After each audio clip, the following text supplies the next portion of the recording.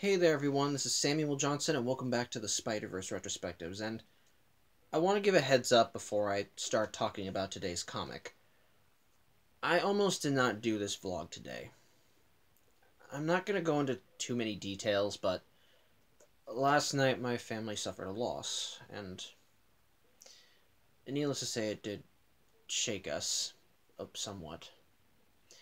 It shook me too, and even right now it still feels like I have a hole in my chest, so I did not know if I would be able to do the vlogs today, because even if it didn't hurt as much this morning as it did last night, it would have, I still felt like it would hurt, and it still does, but I think I'm at least in a calm enough state of mind that I think I can do this, especially since right now I think I kind of want some normalcy, just to try and keep things stable. So if it feels like I'm not as into it today as I am with my other videos, I just want to apologize. So sorry.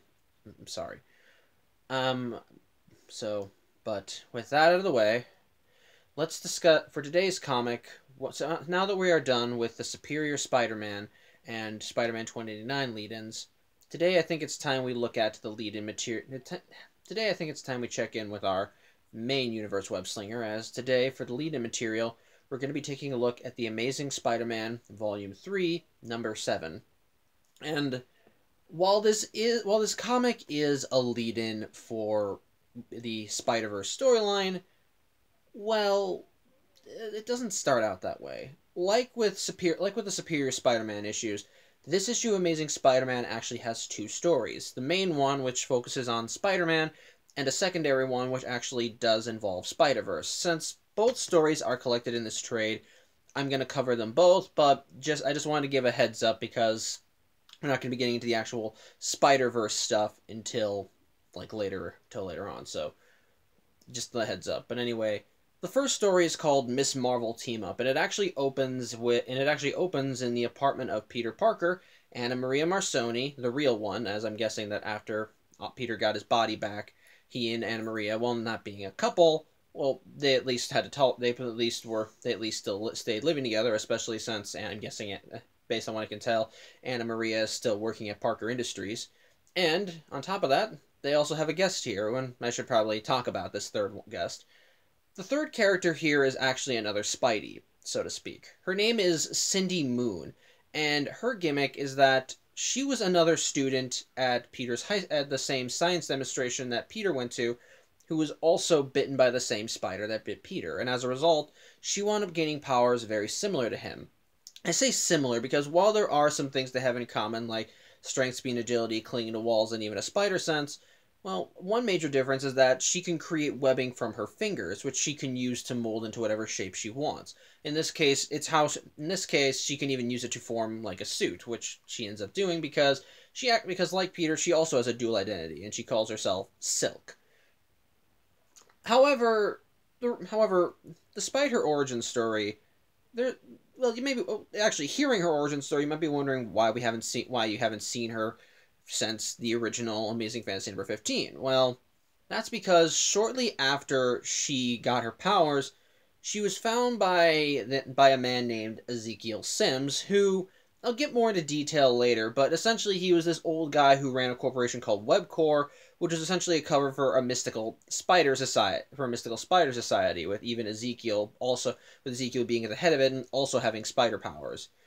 Thing is, way ahead of time, basically Ezekiel Sims was aware of the inheritors were out there, and to try and take precautions against them, he wound up having a bunker built beneath his WebCorp building.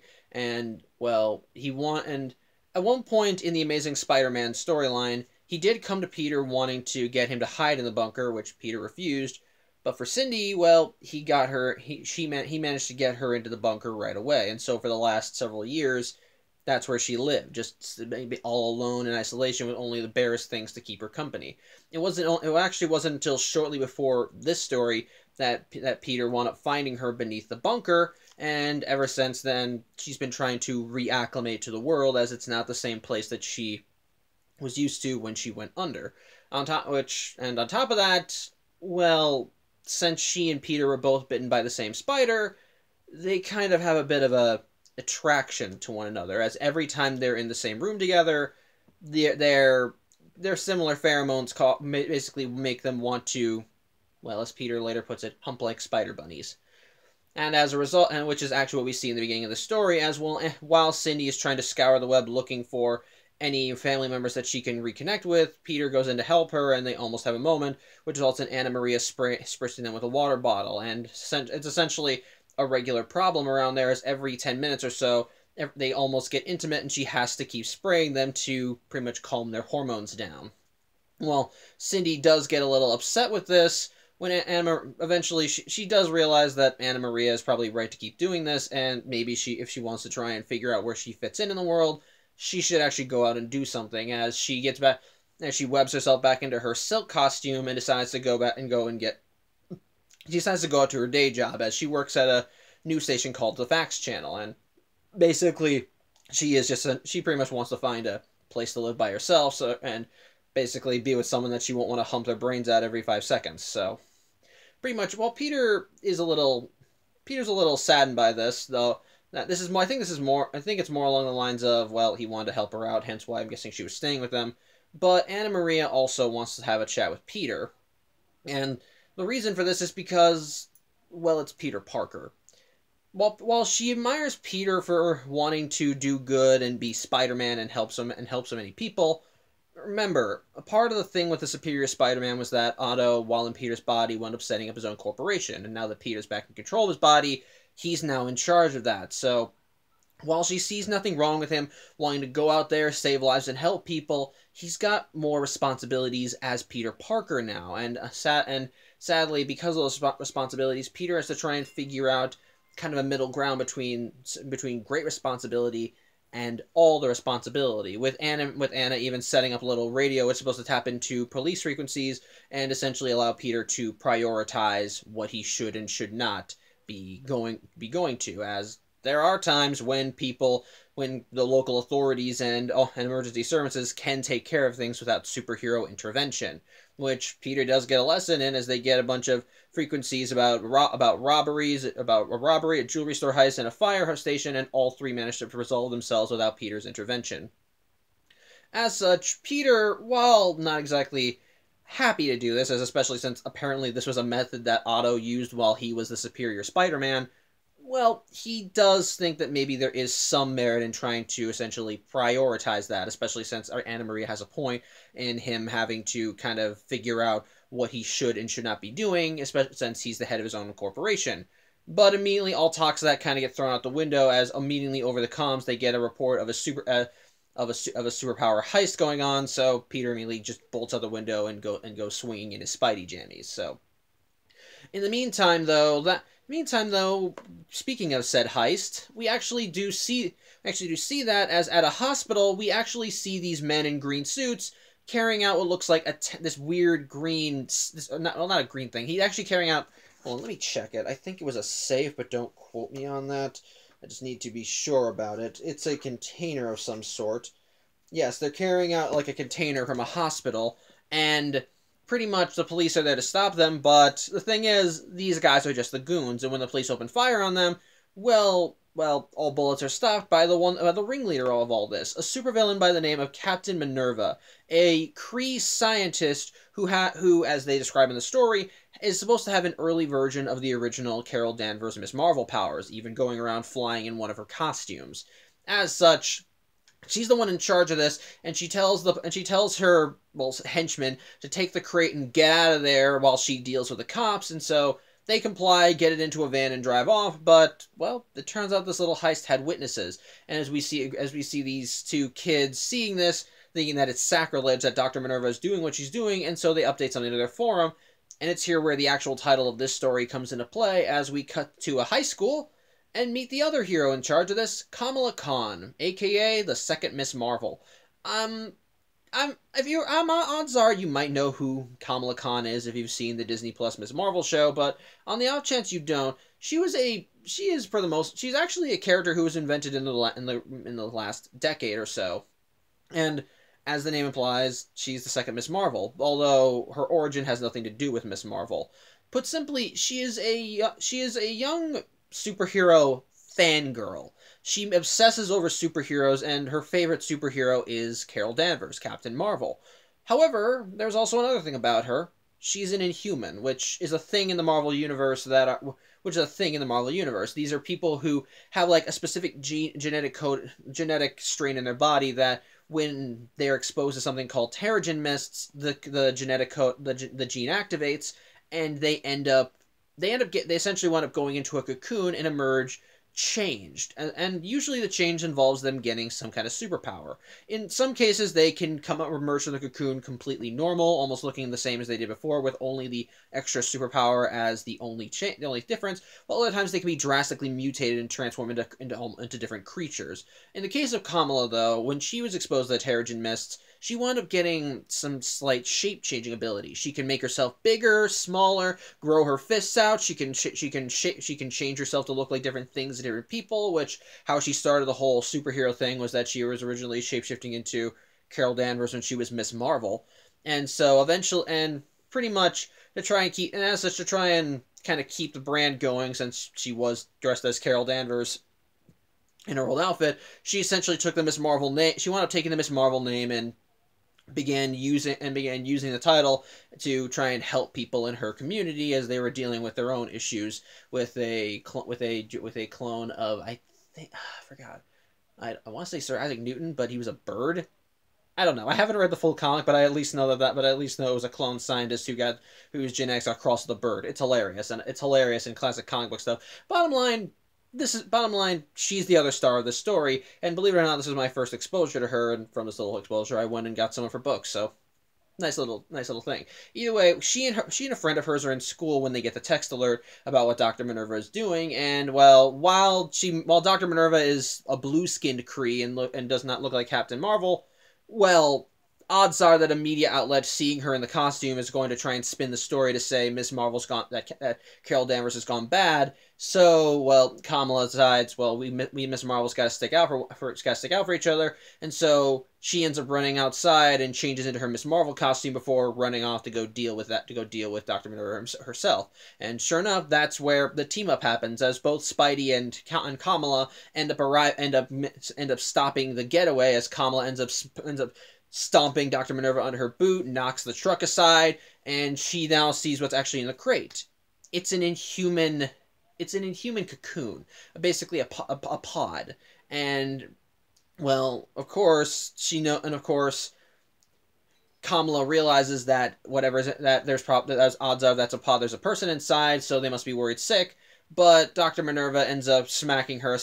But Dr. Minerva, well, she manages to recover and ends up knocking Kamala aside before Spidey manages to arrive. And the instant that Kamala sees Spidey, she just starts fangirling, and I think that's hilarious, especially when she asks Spider-Man personal details about his love life with Carol Danvers, which apparently they dated once. That was funny. But either way, they managed to reorient themselves to Peter telling Miss Marvel, "Look, just follow my lead. I'm used to this sort of thing." And so they managed to corner Dr. Minerva, though and the henchmen end up keeping an eye on the cocoon, though one henchman's a little hesitant because, well, he didn't know Spider-Man would be here, and apparently they have a history. But we don't learn about that now because Spidey and Miss Marvel immediately start questioning Dr. Minerva about what she's doing, what's going on, and she reveals that the reason she's kidnapping this Inhuman is because she wants to use him for an experiment, as she thinks that the Kree have stagnated somewhat, and she thinks that she can graft the Inhuman genes onto Kree soldiers. It can transform them into a new warrior, a next generation, so to speak. And well, Kamala is justifiably horrified at that, because that means that she's taking people and essentially ripping out their genetic structure, which, yeah, that sounds like that could kill them. And so she thinks that, and so she proclaims that she's not going to let her do this, to which Dr. Minerva responds, "I already have." And so she starts glowing as she immediately starts changing herself, and the comic ends as we see what the fruits of her labor are, as she's metamorphosized into this giant winged monster. So, yeah, Team Up's off to a good start, but that's also where. But now that story's out of the way, That's just one story. What about the next one? The next one, well, like I said, that one actually is what has to do with Spider-Verse, and it's called Web of Fear. And this story actually provides answers to that British Spider-Man that we saw at the end of Edge of Spider-Verse #2. Because, well, this is technically where he gets his start. You see, that Spider-Man is kind of sort of an amalgam between Spider-Man and another hero, Captain Britain. I don't know much about Captain Britain, admittedly, but from what I do know, his civilian identity is a man by the name of William Braddock, and while the name may imply like that he's supposed to be like the British version of Captain America, he's anything but, as apparently their power sets are very different, and while he is based in the UK, rather than being a super soldier, he's like an omniversal intergalactic warrior, because, well, apparently there's an entire team of Captain Britons from across the multiverse who have banded together and have called themselves the Captain Britain Corps, with their whole shtick being that they keep an eye on the affairs of the multiverse and greater omniverse. And, well, and all of them in some way are alternate versions of William Braddock, which honestly I think is really cool. I also like their power sets. Apparently their powers are directly connected to their state of self and emotional state, which I think is cool. But either way, that's where this Spidey comes in. This Spidey is, like I said, and technically an amalgam of the two, as his civilian identity is named Billy Braddock, and his spider identity is called Spider UK, hence the Union Jack on his chest. And how the second story comes about is that Billy, well, he's been sensing that things have been off in the greater universe.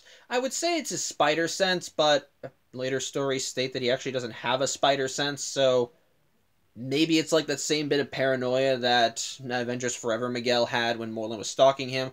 But either way, he feels like something is wrong in the multiverse, and so he managed to book a room in... I'm trying to remember the name. Sorry, some things really did go over my head when I was reading the story, which is not a good thing. See, this is why I need to take notes. Either way, he was able to book a room in what they call the Watchtower Scrying. And essentially what it allows someone to do is that it allows them to scan the multiverse for potential problems. And so he has the Watchtower to essentially scan like a handful of alternate Earths to see what's going on and see if there's any dimensional disturbances. And sure enough, the Watchtower does seem to find one on one Earth. And so he has to peek in and see what it is. And sure enough, he finds Morlun as he's in the midst of murdering another Spidey. But not just any other Spidey. You know that show, Spider-Man and His Amazing Friends, where Spider-Man teamed up with the X-Men heroes Firestar and Iceman? Yeah, they're fucking dead. Yeah, they're just dead. And they're brutally slaughtered. Like the image opens with Spidey saying to Morlun, I can't even describe what Morlun has done to Iceman and Firestar. And Morlun just talks about how, you really don't know, do you? This world's more innocent, naive, but that won't save you, before siphoning out his life force and then throwing his body aside. And if you've seen Spider-Man His Amazing Friends, you know they had like a little dog that they took care of. Well, the dog's okay, but at this point, Morlun, his job done, ends up leaving the universe, and the final shot is the corpses of Spidey, Iceman, and Firestar in the midst of what was left of their base, with the dog howling over them. It's fucked up. It's just fucked up, and kind of and it's a similar vein as the death of the other Spideys. Because if you were a fan of the show, guess what? Those guys are now dead. I hope you enjoy looking at about their dead bodies, which, yeah, the audience isn't the only one horrified here, because Billy is too, and he wants to look at anything else. So he has the scanner continue searching the multiverse for anything very similar to Morlun, and it does manage to find more, as it first ends up tuning into Brix and Bora on Earth 999, home of the Spider Cat. It's literally just a house cat who's also its world Spider-Man. And that's kind of cool. And essentially, Bora has caught the cat and is rubbing it in Brix's face, and Brix says, fine, just kill the thing and get it over with. And so Brix does, and Billy still thinks it's horrifying and asks and wants to see anything else. And so the Watchtower does that using the same search parameters, and it ends up showing him the world of Spider-Man Unlimited, which, if you haven't seen the show, it was kinda sorta a continuity. It was kinda sorta a continuation slash spin-off slash has nothing to do with show of the 90s Spider-Man. And the premise of it was that Spider-Man alongside J. Jonah Jameson, Venom, and Carnage wound up getting blasted off to another planet called Alter Earth, which was like Earth, except the greater population were anthropomorphic, super intelligent animals, and humans were considered a subclass. And on that Earth, Peter continued doing his Spider-Man shtick, even getting a new suit made from nanomachines, which I think was pretty cool. Again, I don't think it has. Again, I've heard from word of God that the show really had nothing to do with the '90s Spider-Man from the '90s Spider-Man cartoon, but some people have sometimes made the connection, so I figured I'd make that too. Either way, yeah, he tunes into that world and he sees another inheritor as he's gorging himself, not just on that world Spider-Man, that guy's long dead, but also in the greater population of Alter Earth, since all of them are animal totems because of their anthropomorphic nature. And we have seen this inheritor before, but I didn't give him a proper introduction. This is Deimos, and he is essentially the strong man of the inheritors, being big, gruff, the elder brother to Morlun, and a lot tougher, usually opting to speak more with his fists in anger and liking to throw his weight around wherever he goes, essentially. And that's part of the reason why he's continued going on Alter Earth, as he essentially sees this world as feeding trough and he's just stuffing his face with the inhabitants. So much so that the other inheritors have to come and get him. Specifically one of his younger siblings named Genix, who is essentially the smart guy of the inheritors, a scientific genius who using his knowledge of the multiverse, has managed to craft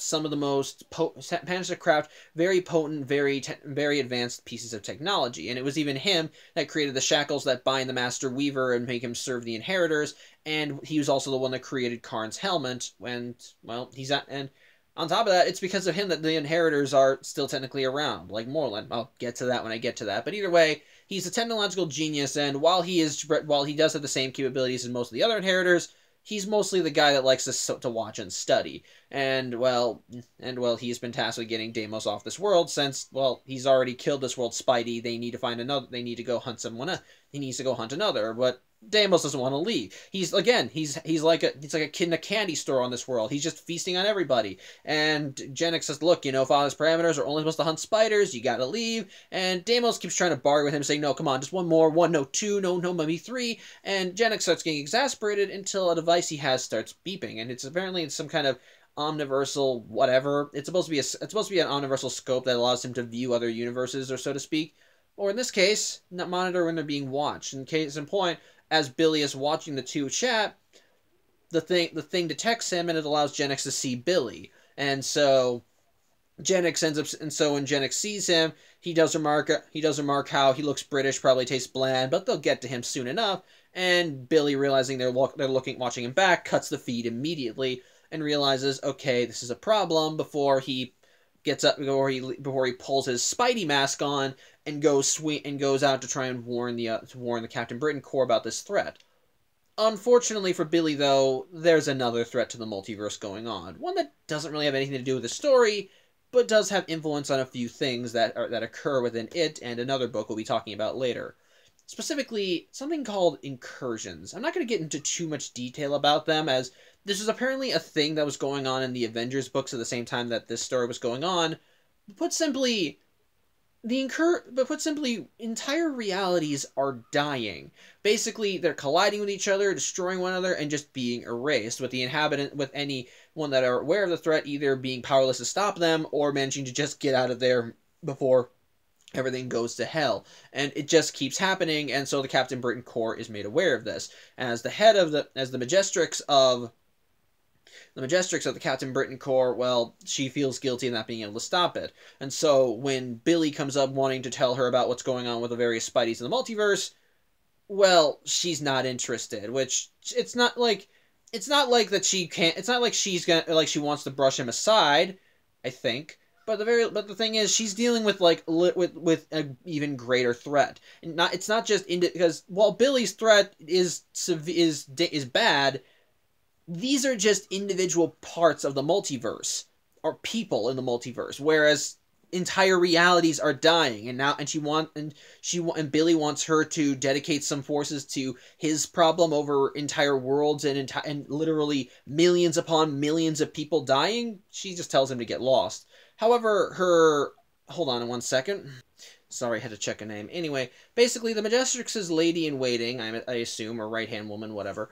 Her name is Lady Roma. She is sympathetic to Billy's plight, and even thinks that maybe the problems are one of the problems that they're dealing with, and the spiders are one and the same. Spoilers, they are not.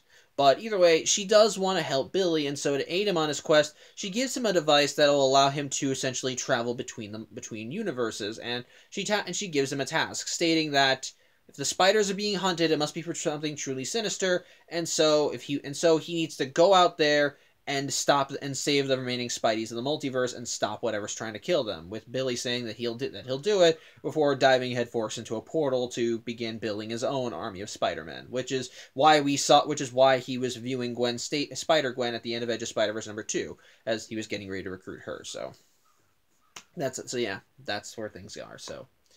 First, let's talk about the Miss Marvel team-up story. This one, like with other stories here, like with the Spider-Man 2009 issue, is just kind of mostly build up. It's a very short story, and mostly it's just here to get all the pieces in place for the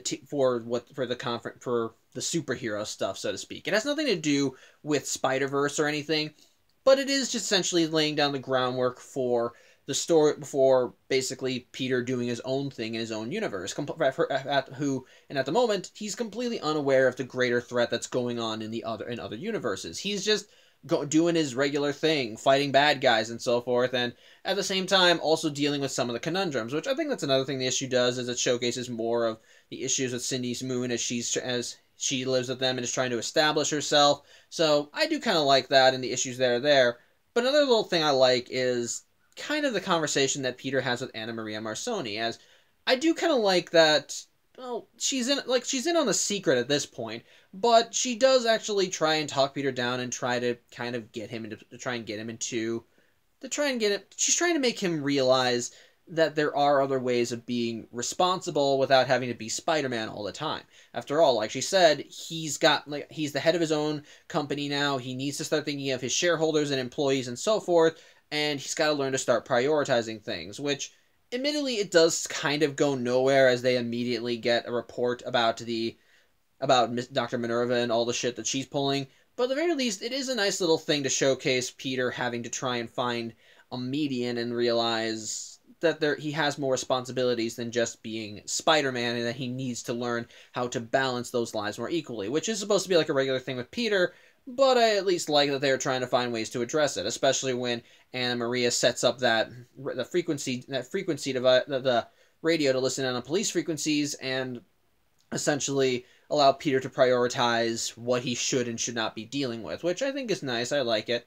But otherwise, though, see, the rest of the story is just kind of laying down the groundwork, so to speak. As the ending of the Miss Marvel team-up story is just Peter and Kamala arriving at the scene, seeing Dr. Minerva as she's kidnapping the Inhuman, and so as they confront her asking what the hell she's doing, she lets them know, I'm grafting a human DNA onto Kree DNA, I've already done it myself, and then to demonstrate she turns into a monster. So it's literally just there to act as the lead-in. The rest of the story will be continued in the next issue, but for now, it's mostly there to try and continue building hype. So that's a thing. At the very least, it is still cool to see Spidey meeting the Kamala Khan Miss Marvel, because I love how she freaks out when she sees him and goes full fangirl, like, "Oh my God, it's Spider-Man. Are we in a Spider-Man team? Am I in a Spider-Man team up? This is gonna be awesome!" And then she just starts going on about, "Did you date Carol Danvers? I so ship Spider-Marvel," and he's just like, "Oh my God, she's got such rabid fangirls. Look, there was one date, and let's leave it at that, okay?" Heaven knows she did. It's really admittedly amusing and really fun to see. And so, seeing the end, on top of that, it does lay some minor groundwork with the henchman, as one of them says that he has history with Spider-Man, so I think that's nice. But again, it's mostly just an incomplete story. It's just a small piece of the puzzle. And really, it's just there to and overall, it is still pretty cool. It is still pretty cool to see how things going. It's cool seeing the little hijinks with Peter and Cindy Moon as they have to try and learn to cohabitate. I like the conversation between Peter and Anna Maria, even if it really doesn't go anywhere. It's cool when Peter meets the Kamala Khan Miss Marvel. How the story ends with Dr. Minerva as she turns into the monster form is a nice little cliffhanger way of ending the story. So there you go. But as for Edge of Spider-Verse, Web of Fear, this one I think doesn't even is a better job at fitting more into the Spider-Verse thing, especially since we do see are given a proper introduction to Spider UK. I do like we don't really know much about him in the beginning, as all we really know is that he's a British Spider-Man. That's all. We know he's a member of the Captain Britain Corps, and because of his name, we know he's an alternate version of Captain Britain. But beyond that, it's really just there to just kind of set up his role and everything, because, well, he's one of the Spideys that notices what the Inheritors are doing and is ready to try and wants to try and do something about it, as as he senses that something isn't right in the multiverse, and so he decides to check it out. When he goes to investigate, that's when he discovers the Inheritors hunting the various spider totems of the multiverse, and decides, okay, I do need to do something about this. Hence why he goes to the Majestrix, then gets told to F off, before her lady-in-waiting gives him the device, and tells and tasks him with saving the various Spider-Men and women of the multiverse. So I do kind of like that. I do like how he investigates. Well, admittedly, it is a little hard to see these other Spideys get killed off so grotesquely. At the very least, it is just nice little cameos at least. Though, again, I do agree with the criticism of how the Spidey of the Spider-Man Amazing Friends world was killed off was rather grotesque, especially since Moreland wiped out his whole team in a very horrifying fashion, which I'm not going to show you that page because it is just disgusting. I'm not going to defend that. And it's a big slap in the face if you were a fan of that show, especially in regard to Spider-Man Unlimited. While I haven't seen a lot of Spider-Man Unlimited, at the very least, I'm aware that show has fans, and I admit I even like the Spider-Man Unlimited costume. But to see not only that world's Spider-Man dead, but to see all the Spideys, all the inhabitants of the other Earth being fed upon too. Yeah, that's like a total apocalypse at that point. If the world is not dead, if Deimos hasn't killed everyone on that Earth already, odds are they're gonna have a hell of a time rebuilding after this big strong guy in a fancy overcoat came and started wasting everybody. So that's nice. Either way, it does again serve like a dual purpose. It at least showcases the threat and how it all comes together, but at the very least, it does feel a bit it still feels somewhat heavy-handed in that regard. Though again, I do still like Billy and how he does take charge and wants to try and fix it. Again, we don't really know much about him as a character at this point. Really, all we really know is at this point he's just a British Spider-Man, and that he wants to help, and that he wants to try and stop the Inheritors. So at the very least, it works as an introduction, but we do still need to build more with him before we can actually see what he's like as a character. So for now, it's really just introduction, and that's all. So I'm not going to call that a flaw because it's a short story too. But at the very least, it does set him up proper and establish who he is in relation to the story. So I'll give you that. I'll still say that was done right. And they still have a whole storyline to help build him up. So good on them for that. And I'll even admit one of these little meetings actually I did find amusing. While it did feel a little in bad taste with how Brix and Bora play with Spider-Cat, I did like how Spider-Cat reacted to them, because as I mentioned, it's literally just a house cat. It's literally just a house cat that also serves as its world spider person. And so when they hold it up, it's literally just a cat in a Spider-Man costume, and it looks just miserable as Brix is holding it. And to taunt, as Bora holds it, and as Bora starts taunting her brother with the cat, she starts making it dance around and starts acting like it's talking, like, "Oh no, Brix is guilty. Brix feels bad because he didn't manage to catch me too. Oh, sad." And the cat just like puts its head down and is like, "Oh God, just kill me now." I find that amusing, just for the cat, pretty much just going, "Oh fuck this." So I like that. Otherwise though, it does. I think it's a good way of kind of putting things in motion. It still offers grand stuff, and while not a lot of character for Spider UK is built up in the first thing, at the very least, it does lay the groundwork for who he is and why and how he gets involved in everything. So I do at least like that, as well as, well, kind of hinting at the stuff with the incursions. Again, it's not too important to the story because, again, that was something that was going on in Avengers, but it is something that will come up later in not only this storyline, but in future comics that we'll be looking at. So yeah, that is something that will come up later. But either way, at the very least, I do like that they acknowledge that in the background. But but it won't be paying off for in this story until much later. So we'll get to, so yeah, it's nice to have that established. Otherwise, though, still it's a fine. The comic itself is just fine. First story. Just there to help set up Peter and Miss Marvel meeting up and getting ready to face Dr. Minerva together. And the second story is a good job of establishing setting up Spider UK. Well, as a part of the story, not as a character. Well, again, we'll get more to that later. And essentially showcasing how he gets involved in this and how he begins building his own spider army to combat the threat of the Inheritors. So, yeah, like that. It's good. So, overall, it's an all right issue. Not great, but all right enough and setting everything in motion. So, yeah. Overall, just that's it. So, yeah. I hope you've been suitably entertained. Again, apologies if it feels like I wasn't as into it as I normally am, but I do hope you still enjoyed the video. I will hopefully be back on Thursday to talk about to talk about the next issue, and again, it'll probably be later than this because we're gonna have to be doing stuff that day to deal with the loss. I'm not gonna give too many details because personal, you have too many details. But either way, I hope you enjoyed the video. I hope that your days are really good and that things go well for you. And hug your loved ones, please. Just hug them hard. Hug them tight and let them know you love them. So, yeah. Sorry to get sappy there, but yeah, that's pretty much it. Thank you for watching. I'm Samuel Johnson, and I'll see you on Thursday as we look at The Amazing Spider-Man Volume 3, Number 8. So until then, have a good day, and take care.